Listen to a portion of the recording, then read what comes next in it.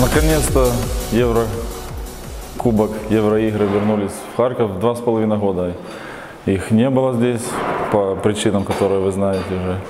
Вот. Спасибо болельщикам. Эмоции только положительные. Выиграли, хоть и Камник достойная команда, но мы все-таки выполнили тренерскую установку и победа за нами. Спасибо болельщикам, помогли, полный зал. Поддержка была очень хорошая. Все вроде выдержали, защита, подача на блоке.